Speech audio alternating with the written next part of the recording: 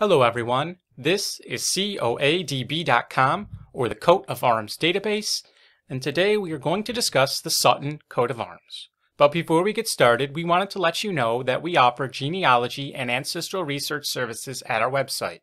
Please visit the link in our description. The first Sutton coat of arms to discuss is Argent, a canton sable. This was borne by Roland de Sutton in the 13th century. Next, we have a coat of arms borne by Sir John de Sutton of Holderness at the Battle of Boroughbridge in 1322. Third, a coat of arms borne by John de Sutton in the 13th century. Next, a coat of arms borne by Sir John de Sutton at the first Dunstable tournament in 1308. Next, we have Vert crusily, 3 covered cups argent. It was borne by Sir Hamond de Sutton of Essex at the first Dunstable tournament in 1308. Argent, a cross batons Azure, borne by Sir John de Sutton at the Battle of Boroughbridge in 1322. Or 3 chevronels sable, borne by John de Sutton at the second Dunstable tournament in 1334, also borne by Sir John Sutton, knighted in Calais, France in 1348, and it was also borne by Richard Sutton of Norfolk. Another borne by a knight with the surname Sutton, who lived in the 15th century. A coat of arms borne by Sir Richard Sutton. Next, the coat of arms of John de Sutton, born 1304, who was created the first Baron Dudley. He was knighted in 1338 and fought in a war against Scotland and was summoned to Parliament in 1342. He was the son of John and the grandson of Richard.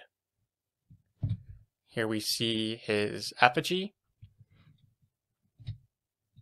as well as Dudley Castle.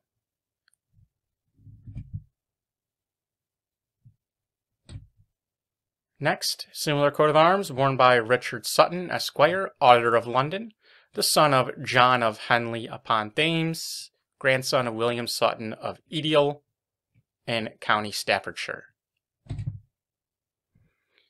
This one is from Ireland, borne by Sutton of Ballykerogue in County Wexford, a family who descended from Roger de Sutton, who arrived in Ireland in 1169, an Anglo-Norman.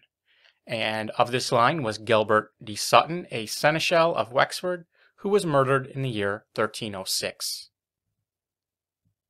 Here we see some pictures of Ballykerogue Castle, its remains.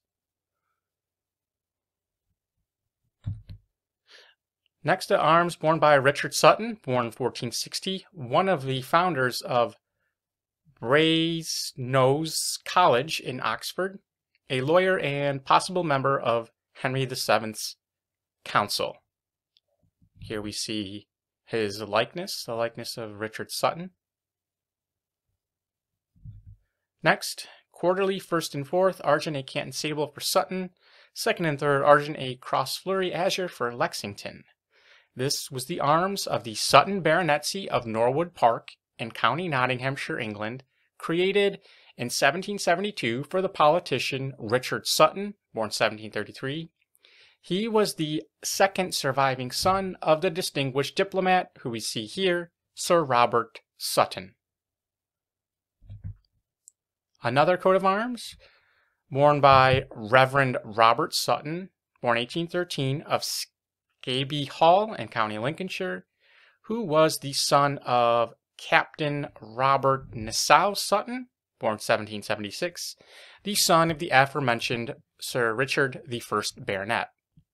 It was also borne by the Suttons of Scofton and West Retford in Nottingham, who descended from Lieutenant General Richard Sutton, born 1764, a British Army officer who fought in the War of Spanish Succession.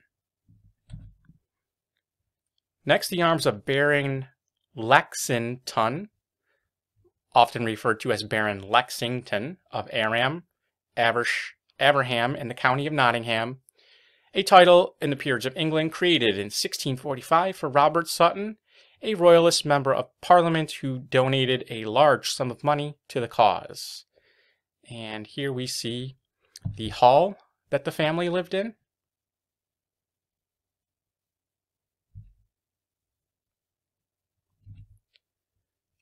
The coat of arms of Oliver Sutton, the Bishop of Lincoln, who died in the year 1299 AD.